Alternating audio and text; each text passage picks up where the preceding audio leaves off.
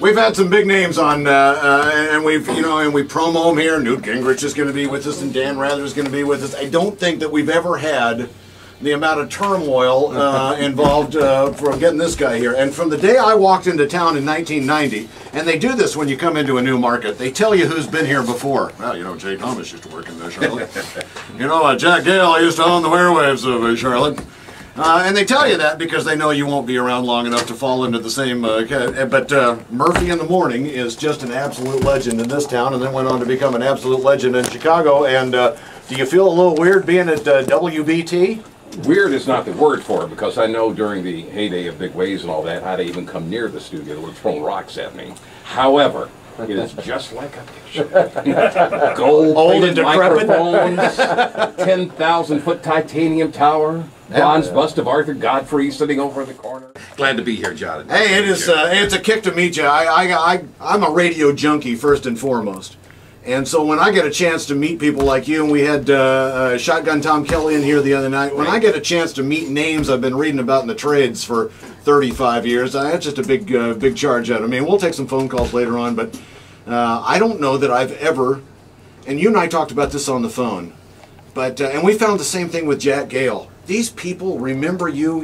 I've been in the business long enough that after 6 months after you've been fired, they don't remember who you are anymore, but God, they remember you. Radio had such a profound influence back during the time of Jack Gale and also Jay Thomas, and when we did the Murphy in the Morning show here. And after that, fragmentation started having a little more down, where not everybody was tuned into the same place again. You couldn't get one person to dominate again. But yeah, you're right. I have found, coming back to Charlotte, and I haven't been here.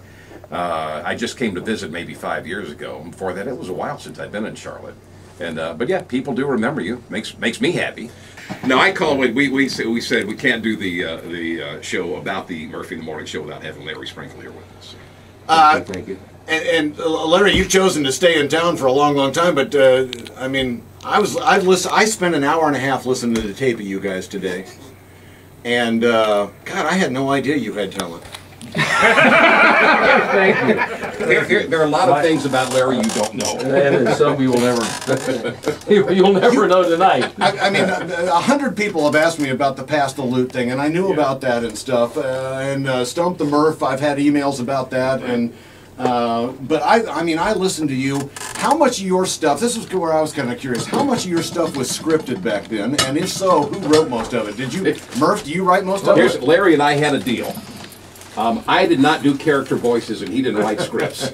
No kidding. kidding. If you ever heard our attempts at either one of those, you know why. Yeah, I wrote. You wrote, and he performed. Yes, every script. And the only things that we scripted were the bits such as Mr. Codger's Pass the Loot Club. Brother Bill Taker, so happy to be here. And Elvis, of course. Thank you. It's good to have you back again. The Big E. So those were actually, and where Larry dug these up, I don't know, but there's some typed and some handwritten scripts. I mean, it's so topical of the era. The Great Dildonity. We did that. We actually did that and got away with it. But the spirits are. You guys were for that day. You guys were stomping on the line. I was more advanced than I thought I was back then. Hey, I want to mention one thing. Murphy's been gone. He left here in 1982. And I've been at WCNC TV for almost 23 years. And I've told Murphy this on the phone every time I talk to him. There's not a month or sometime a week that goes by that someone does not mention to me when I meet them or on an email, do you have the best of Murphy in the Morning? Where's Murphy? Is he coming back? And I last week 2 emails had nothing. This was before the announcement about him being on the show.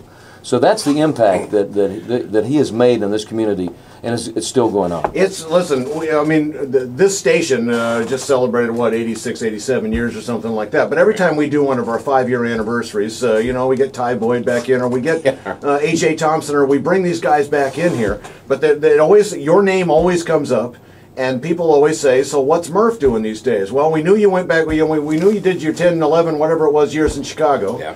And then you kind of floated. Did you not go to Florida after that? I did, but to be honest, I consider I was in Chicago for over 20 years. I took 3 off to go down to Florida to Palm Beach.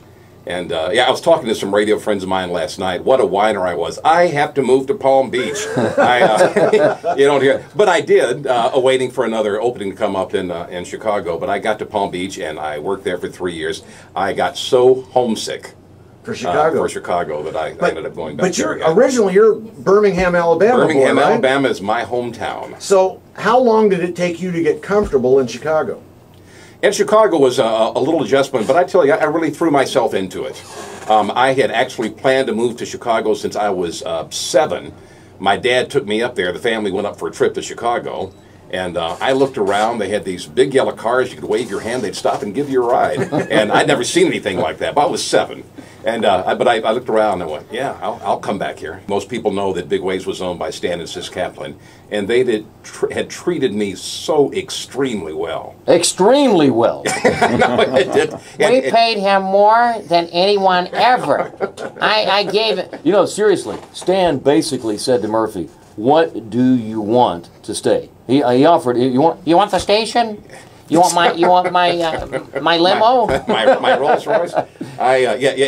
He was generous to me, and every time I really wanted to move to Chicago, though I loved working there, and I'd go in and I would say, Stan, I really need to move to Chicago, and he would reply, you don't need to move to Chicago. You need a new Jaguar. And,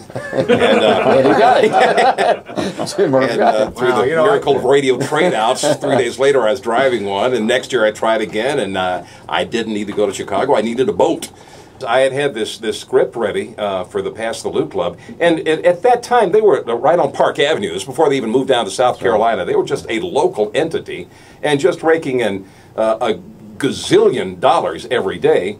And I'm sure there's some people that thought I had it in for them. I didn't. It was just a local organization. I did think what they're doing was kind of crummy. Yeah. And if I had ever caught my grandmother giving 1 red cent to Jim Baker, I'd have pimp slapped her and then hit him. But we put it on, and this is, I think, a good inside story. Jim Baker was on the phone to Stan Kaplan, the owner of Big Waves, within about 10 minutes. Well, that's how you know you've got a hit. Yeah, I think I had it, and of course now I couldn't hear the other part of the conversation. I can only hear Stan's side, and Larry will remember because you could hear Stan all over the building. In fact, he walked around with the phone so you could just hear him. But Jim Baker is screaming about how we're destroying his organization and everything else, and Stan is just laughing in his face. And then finally he makes the proposition. And this was almost angering. He accused Stan, because Stan is Jewish, of being anti-Christian, and that's why it was on the air. And here's what I heard Stan say. Anti-Christian? Me? Don't look at me. I didn't write the script. Talk to Murphy. He wrote the script. And then he said, and he's a GD Baptist. How long have we been there? Maybe 5 years. Stan and Sis opened up their pocketbooks and built a state-of-the-art building out on Radio Row. 16-track recording studio. I mean, it really was for gorgeous. the time. And after they left, the new owners, I assume that's who's to blame. I think so. Let it run down and had to be bulldozed. Murphy in the Morning and Larry Sprinkle and Rick Patterson from thatwasradio.com is in here, and Dave Nicholson, who helped put all this together, is in here, and Cheryl's in here, and I'm in here. I'm in here, baby. Winter's still in here. Don't forget about me, man. Gang's all here. We'll be back in a second. Thank you.